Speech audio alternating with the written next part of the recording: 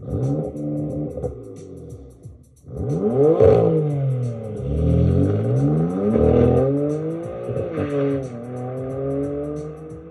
guys, Aaron here. I just picked up a really cool tool, the Durametric cable for the Porsche Boxster, well, for most Porsches. I went in with a friend and I'm going to use one of the VINs on this one. It's not the Pro version, so it only has 3 available VINs per cable.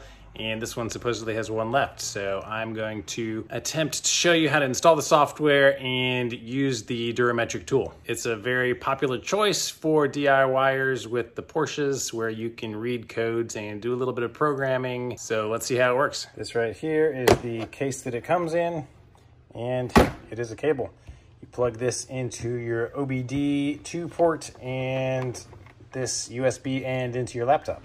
So the first thing is to install the software that this works with onto your laptop. All right, I apologize. I do not have any screen capture software for this old Windows 7 computer, so I'm just going to show you all the steps here and record it. So we're going to start by going to durametric.com. So to install this software, you need Windows XP, Vista 7, 8, or 10. It does not work on Mac or other OSs. So once you're here, you go down and click on Downloads.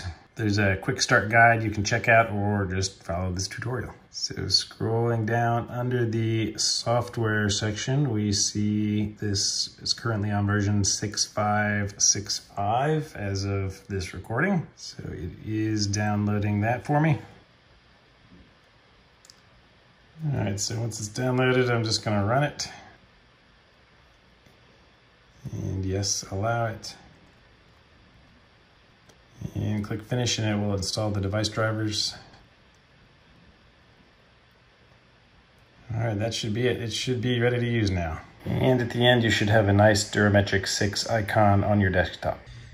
All right, now out at the car, if you do not know, if you look right under here, this purple plug is your OBD port. And this simply plugs straight into it like this. Now you'll know that this is version 2 because it says for use on Porsche. Version 1 has different verbiage here, and this is the power light. So once we plug it into the laptop, that should turn green. So I've just got the laptop sitting in the car here with me, and it is a USB port on the side here. So I'm just gonna plug the cable in right here. And our green light is on as expected, so that's a good sign. Okay, so after our cable is in and our green light is on, we are going to turn our ignition, not to just to the first one, but well, I already moved it all the way to the second one. If you have after a 2002, I believe, you have to turn the hazards on to keep your computer awake. Now we can just double click on our Durametric app and let it open up. Yes, give it permissions. And it will open up and ask you to choose your vehicles. So for me, I have a Porsche Boxster 986 1998 and click OK. Now it's asking me some questions about the engine. That one's automatically detected. My ABS is from that year. My instrument cluster should be from that year. Click OK. Now, if you go up to Tools and go to Tool Information, it will show you that this cable has a 3 vehicle limit because it is the Porsche Enthusiast cable, not the professional one. And it's supposed to show me which VINs have already been used, but it's not showing anything right now. I know my buddy has already used it a couple days ago, so there should be at least 1 VIN taken up, and he believes that there's 2 VINs already taken up. So that's interesting. So I'm going to go to the engine module now, expand that, and go to fault codes and let it read the system and see if there are any fault codes. So there are actually. I have a P1602 supply voltage open circuit.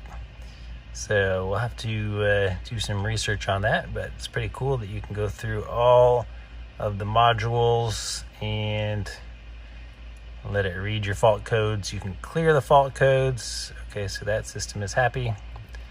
There's nothing wrong there. So we'll check with the airbag. This is a common one. If there are an airbag light on, you can reset that from here. All right, we got supply voltage again. Fault code 3, that's an interesting one. Check the air conditioning, nothing wrong there. Our alarm. So click on the information about my engine module and it will give me all of this cool information. You can click on actual values, and my car's not running right now, but you can actually read current values and do some cool stuff with that.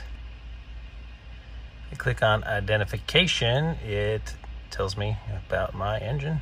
And then under activations, this is where this tool is more than just a fault code reader.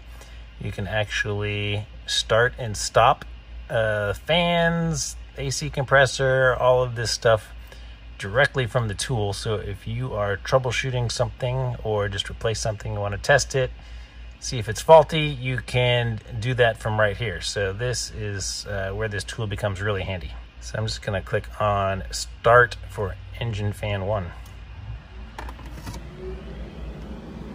So I don't know if you guys can hear that, but the engine fan just turned on. So that is pretty cool. And let me stop it now. And it just wound down and stopped. So very good tool for the DIY enthusiast. Yeah, just a really quick overview on the tool, how to get it installed and up and running. Hopefully you found the video helpful. If you did, please give it a thumbs up, subscribe to the channel, and I got a ton of more Boxster content.